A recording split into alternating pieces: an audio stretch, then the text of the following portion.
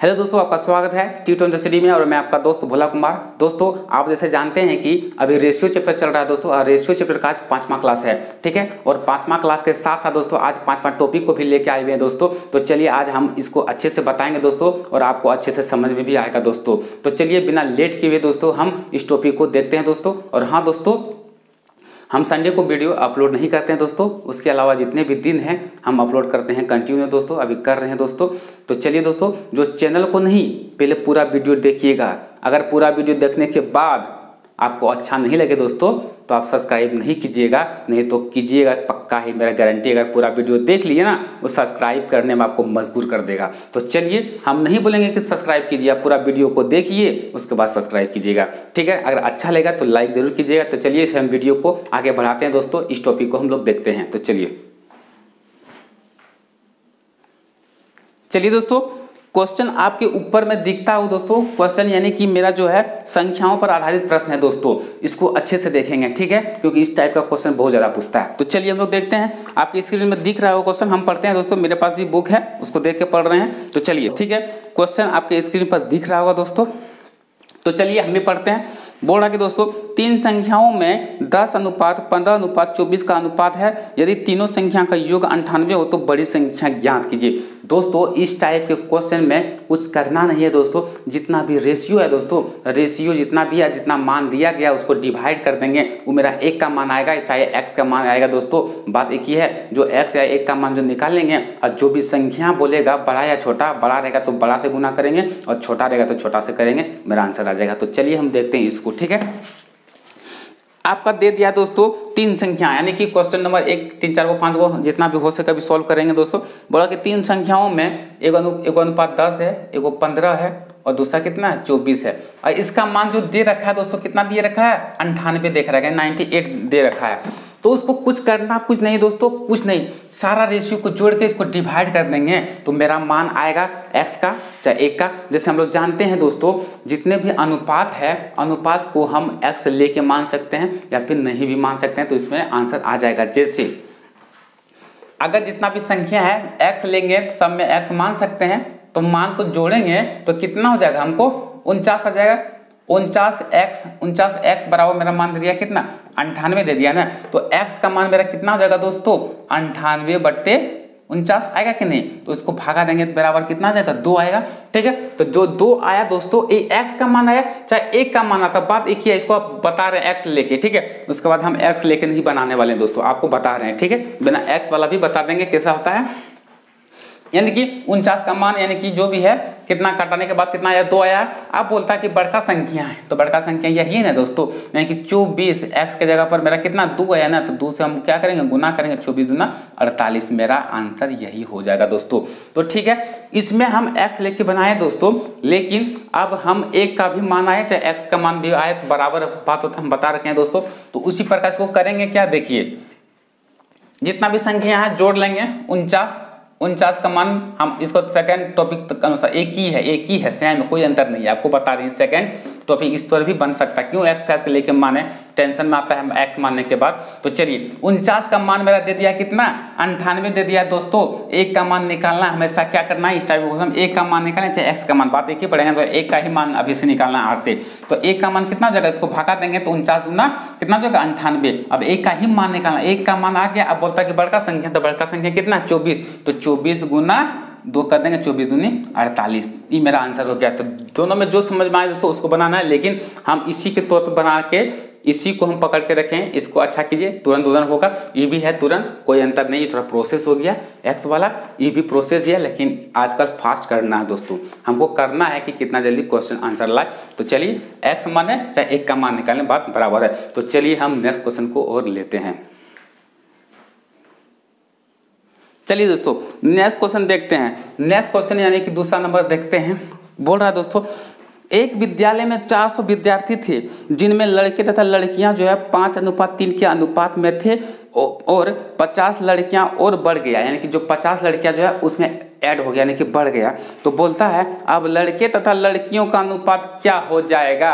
अब देखिए क्या हो जाएगा, सिंपल सा क्वेश्चन, यानी कि तो एक विद्यालय में 400 विद्यार्थी थे, टोटल विद्यार्थी मेरा कितना है दोस्तों, टोटल विद्यार्थी स्टूडेंट कितना है मेरा 400 है, कितना है 400 है। आप बोल रहा है क्या, जिनमें लड़के तथा लड़कियां, लड़के यानी कि बॉय मान लेते हैं, ठीक है, ठीक है, बॉय और गर्ल, ठीक है, बोल रहा कि किस अनुपात में है दोस्तों, 5:3 के अनुपात में। ठीक, आराम से समझिएगा, ठीक है। तो बोल रहा दोस्तों 5:3 के अनुपात में टोटल छात्र मेरा 400 है। क्या है, 400। तो बोला कि बाद में जो है ना 50 लड़कियां और आ जाता है, तो बोलता है लड़के तथा लड़कियों का अनुपात क्या होगा। तो चलिए देखते हैं क्या होगा। तो देखिए, यानी कि लड़का का दे दिया 5 और लड़की का दे दिया 3। तो हम बोले थे कि रेशियो में जो आएगा जोड़ लेना है, एक का मान निकालना है, अभी बोले, ठीक है। 5 3 8, 8 का मान मेरा दे दिया है कितना दोस्तों, 400 दे दिया। क्या दे दिया है, 400। अब इससे भागा करेंगे 8 से, तो एक का मान आ जाएगा हमको 8 पंचे 40, यानी कि 50 आ गया। एक का मान मेरा कितना आ गया, 50 आ गया। अब देखिए तो हमको लड़की का अलग निकाल लेना है, सॉरी लड़का का अलग निकाल लेना है, लड़की का अलग निकाल लेना है, ठीक है। यानी कि बॉय का मान मेरा कितना हो जाएगा, बॉय का मेरा कितना हो जाएगा, गर्ल का कितना हो जाएगा, गर्ल का, ये भी देख लेते हैं, ठीक है। चलिए, जो एक का मान आया तो लड़का का कितना है, 5 न, तो 5 गुना में 50 करेंगे, ठीक है। और लड़की मेरा 3 है ना, तो 3 गुना यानी कि 50। आप 3 बोलेंगे, काहे 50 करेंगे, एक का मान 50 तो 3 का मान कितना, फिर 5 का मान कितना, तो वही किए गुना कर देंगे। अब 25 250 और 5 दिया 15। आपको एक का क्वांटर में स्टेप बाय स्टेप बता रहे हैं दोस्तों, ताकि अब दिक्कत ना हो। तो डायरेक्ट 5 25 25 यही 250 कर सकते थे, इतना लिखना जरूरत नहीं था, आपके लिए कर रहे हैं। यानी कि पता चल के दोस्तों 50, सॉरी बॉय का जो है 250 है, गर्ल का 150 है। अब देखिए इसमें बोल क्या रहा है, बोलता है कि बाद में जो है ना लड़की 50 को और आ जाता है, क्या आता है, और आ जाता है, यानी कि 150 था 50 को आ गया, तो कितना हो गया दोस्तों, 200 होगा कि नहीं। तो आप पता चला कि 250 मेरा लड़की का है और 150 प्लस कितना हो गया, 200 हो गया है, क्या, सॉरी 250 लड़का का है, 200 कितना हो गया, लड़की का, क्योंकि लास्ट में बोला नहीं 50 आ गया। अब इसको रेशियो में तो यही हो गया, अब हो गया मेरा आंसर। अब आंसर जो देखना है इसको छोटा करके भी लिख सकता है, जैसे एक उतना खत्म हो गया, 25 हो गया और 5 चुके 20 हो गया, यानी कि 5:4 मेरा आंसर हो जाएगा। यानी कि बॉय बराबर 5 और गर्ल बराबर 4 मेरा आंसर होगा दोस्तों। चलिए दोस्तों, हम इतना स्लो बता रहे हैं इसलिए आपके लिए दोस्तों जो 0 लेवल से दोस्तों उसके लिए ज़्यादा बेटर रहेगा दोस्तों, ठीक है। चलिए तो हम क्वेश्चन को और आगे कुछ क्वेश्चन लेते हैं आपके लिए। चलिए दोस्तों, इस टाइप का क्वेश्चन फिर से है और आपसे अब बनना चाहिए दोस्तों। क्वेश्चन नंबर 3, ठीक है, आपको जो है अब बनना चाहिए, ठीक है। बोला कि दो संख्या में 3:2 का अनुपात है, जबकि उनका योग 150 है। यानी कि दो संख्या मान ले के कितना है दोस्तों, दो संख्या मेरा कितना दिया है बुक में, 3:2 दिया, 3:2 दिया है, और इसका योग मेरा कितना दे दिया है दोस्तों। देखिए आप फटाफट बनाएंगे, 150 दे दिया है, ठीक है। अब बोलता है क्वेश्चन में तो छोटी संख्या ज्ञात कीजिए, बस कुछ करना ही नहीं है। अब देखिए 3 2 5, 5 का मान कितना है 150, यानी कि 5 का मान मेरा 150, यानी कि 5 अनुपात का मान मेरा कितना हो गया 150। तो 1 अनुपात का मान कितना, 5 दिया 15 30, यानी कि इसको भागा देते हैं, क्या करते हैं भागा देते हैं, ठीक है। 1 का मान 30 हो गया। अब बोलता है छोटका, तो 3 छोटका की 2 छोटका, तो 2 है छोटा ना, तो 2 से गुना कर दीजिए जी 30 को, यानी कि 3 दूना 6, यानी कि 60 मेरा आंसर हो गया। ये छोटा हो गया, ठीक है। अगर यही बोलता बड़ा, यही बोलता आपको बड़ा, तो क्या करते हैं, तो बड़का से गुना करते हैं, तो बड़का कितना 3 है गुना 30 है, तो हो गया मेरा 3 तिया 9 90 आंसर, ठीक है दोस्तों। अब फटाफट बनाना है आपको अब फटाफट बनाना है, ठीक है। तो चलिए आप क्वेश्चन के और जितना हो सके क्वेश्चन लें। चलिए दोस्तों, नेक्स्ट क्वेश्चन देखते हैं, इसी टाइप का है और आप भी बनाने का कोशिश कीजिए। बोला कि 1:2:3:4 के अनुपात में 4 संख्या है, यानी कि दे दिया दोस्तों चारों संख्या है, 1:2:3 और 4 है, ठीक है। अब बोल रहा है दोस्तों कि इनका योग, यानी कि उनका योग 16 है, यानी कि इसका योग मेरा कितना है, इस आपका योग दे दिया है मेरा कितना 16।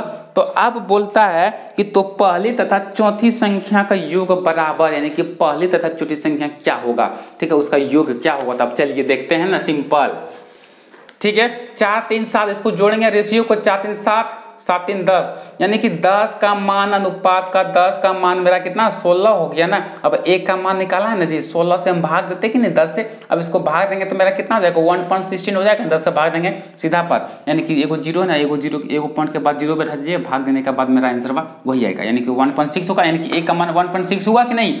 ए का मान निकालना होता। अब बोलता कि पहली और चौथी संख्या का बराबर, यानी कि पहली और चौथी संख्या का योग क्या है।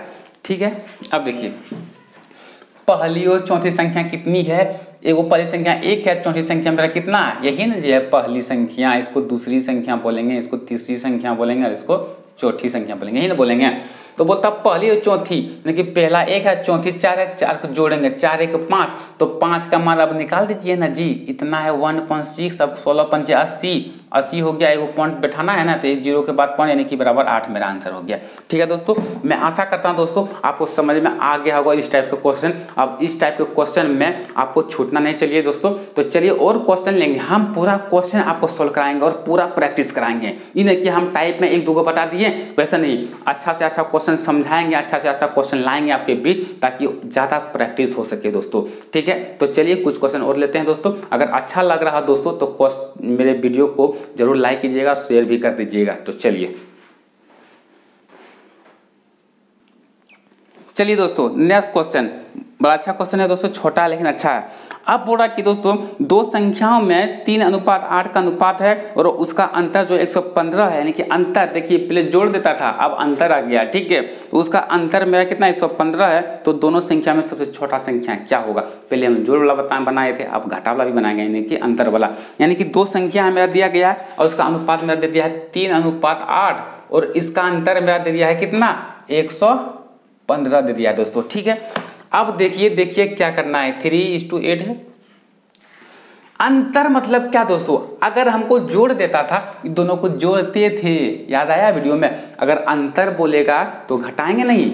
जब बोला था कि योग यानी कि जोड़ करके नहीं इतना से भागा देते थे, अब अंतर बोल रहा है, यानी कि अंतर मतलब कि दोनों में अंतर कितना का है 5 का है ना, तो 5 का अंदर मेरा कितना अनुपात 5 का मान अब हो जाएगा मेरा कितना 115। तो 1 का मान फटास ना लिखिए ना जी, फटास ना, 5 दूना 10 हो जाएगा, 1 बचा 5 कितना हो जाएगा 5 दिया 15, यानी कि 1 का मान 23 आया। अब बोलता है देखिए बोलता है सबसे छोटा संख्या पूछे या सबसे बड़ा संख्या पूछे, दोनों को निकाल लेते हैं। चलिए जो एग्जाम में पूछेगा वही निकालिएगा, लेकिन यहाँ क्वेश्चन पूछ रहा है सबसे छोटा संख्या, तो सबसे छोटा संख्या क्या है 3 है कि नहीं, तो 1 का मान 23, तो 3 का मान कितना हो जाएगा 3 गुना 23। अब इसको गुना करेंगे 3 दिया 9 और 3 दूना 6, यही तो मेरा आंसर हो गया सबसे छोटा संख्या, यानी कि छोटी संख्या, छोटा संख्या हो गया। ठीक है, छोटा संख्या हो गया। अब बड़का पूछता तो 23 गुना 8 करते, मेरा आंसर आ जाता दोस्तों। ठीक है, हर एक क्वेश्चन को जो कराएंगे दोस्तों, जो अच्छा से अच्छा लेवल का भी क्वेश्चन कराएंगे। तो चलिए और क्वेश्चन पूछ लेते हैं। चलिए दोस्तों नेक्स्ट क्वेश्चन देखते हैं दोस्तों क्या है। नेक्स्ट क्वेश्चन लेते हैं। बोला दोस्तों क्वेश्चन में दो संख्या का योग 40 है। ठीक है, थोड़ा अलग क्वेश्चन है, मतलब उसी में है, थोड़ा सा अलग हटके है। बोला कि दो संख्या का योग 40 है और उनका अंतर 4 है, तो संख्या का अनुपात क्या होगा। माने कि दो संख्या का योग, यानी कि दो संख्या है, माना कि दोनों संख्या एगो ए है और दूसरा क्या दोस्तों बी है, यानी कि दो संख्या माना कि दो संख्या क्या ए और बी है। ठीक है, आप बोलता है योग, यानी कि दो संख्या मान ये लिए ये दोनों संख्या है। ठीक है, दो संख्या मान लिए क्या ए और बी, तो बोलता दो संख्या का योग, यानी योग मतलब जोड़ दोस्तों, इसको जोड़ देंगे। ठीक है, a प्लस बी का मान दे दिया है मेरा कितना 40 दे दिया है, कितना दे दिया है 40 दे दिया है। ठीक है, 40 लिख दिए। आप बोलता है कि उसका अंतर भी मेरा 4 है, यानी किसका अंतर, यही तो संख्या का। अब अंतर बोल रहा तो अंतर मतलब क्या घटान है जी, a - b बराबर मेरा कितना दे दिया 4 दे दिया है। आप इसको देखिए आप सॉल्व किए हैं, 10वां में पढ़े होंगे इस टाइप का। ठीक है, विलोपन विधि, प्रतिस्थापन विधि, द्विघात समीकरण का क्वेश्चन आ गया। ठीक है, तो इसको करेंगे क्या, देखिए हमको तो ए बी दोनों का मान निकालना है, तो दोनों का मान निकालना, निकाल लीजिए कोनो का। देखिए सिंपल सा, प्लस माइनस यानी कट रहा है तो बी खत्म हो गया। ठीक है, यानी कि प्लस माइनस में बी घटेगा तो खत्म हो गया। अब देखिए ए कितना 2a बराबर मेरा कितना हो गया दोस्तों, ए है 29 मत समझ लीजिएगा। 2a बराबर कितना 40 में 40 4 जोड़ देंगे और कितना हो जाएगा 44। ठीक है, और 44 a बराबर मेरा कितना हो जाएगा 44/2 बराबर कितना हो जाएगा 22 हो जाएगा ना। अब देखिए a का मान 22 आ गया, जैसे हम लोग 10वां में पढ़ते थे, समीकरण a में x का मान रखने पर, समीकरण 2 में b का मान रखने पर, उसी प्रकार से वही करना है। ठीक है, आपको करना कुछ नहीं, a का मान जो है किसी समीकरण में रख दीजिए ना जी। चलिए a को लेते हैं, ए प्लस हम लिख के बता रहे हैं दोस्तों, इसलिए आपको समझे, इसलिए हम बता रहे हैं। अब ए का मान निकला तो ए की जगह पर रख दीजिए। ए की जगह पर कितना आया मेरा 22 ने, तो 22 प्लस बी बराबर 40। जैसे हम डायरेक्ट 40 में 22 घटा देते हैं आंसर आ जाता है, लेकिन हम नहीं कर रहे हैं दोस्तों, आपको बताने के लिए न पढ़ाना है, तो उससे हम नहीं कर सकते। आपको समझिए, आप खुद करने लगिएगा समय आने के बाद। तो बी बराबर मेरा क्या जगह दोस्तों, देखिए यहाँ लिख देते हैं, नीचे दिखता होगा नहीं पता नहीं, ठीक है। अब b बराबर हम क्या कर सकते हैं, 40 में से 22 इधर बराबर के इधर जाता तो साइनिंग चेन यानी कि 22 होगा, घर जाएगा तो b बराबर मेरा कितना जगह, 10 में 2 गया कितना हो गया 8 और 3 में 2 गया 1 यानी कि b बराबर 18। अब पूछ रहा है दोस्तों कि a अनुपात b का मान क्या होगा। अब a बराबर मेरा 22 आ गया, a अनुपात b बराबर मेरा 22 हो गया और b बराबर मेरा 18 हो गया। अब तो यही तो आंसर है। अब इसको छोटा करके भी लिख सकते हैं, इसको ये 11 हो गया, ये 9 हो गया। मेरा आंसर ए अनुपात बी बराबर मेरा यही हो गया दोस्तों, ठीक है। इस वीडियो को हम यही अंत करते हैं दोस्तों। अगर अच्छा लगा हो दोस्तों तो वीडियो को जरूर लाइक कीजिएगा दोस्तों, और जो चैनल को सब्सक्राइब नहीं किए हैं दोस्तों आप तो कर ही लिए होंगे, मुझे पूरा विश्वास है दोस्तों। हमने बोला था कि पहले पूरा वीडियो देखिए, उसके बाद अच्छा लगे तो वीडियो को सब्सक्राइब कीजिए, नहीं लगे तो नहीं कीजिए। लेकिन अब मुझे उम्मीद है दोस्तों आपको अच्छा लगा ही होगा, इस मेरा गारंटी के साथ कहता हूँ। तो आप चैनल को सब्सक्राइब, मुझे विश्वास है कि आप कर भी लिए होंगे, और दोस्तों को भी आप शेयर भी कर दीजिएगा। तो चलिए इसी के साथ हम इस वीडियो को यहीं अंत करते हैं। जय हिंद, जय भारत।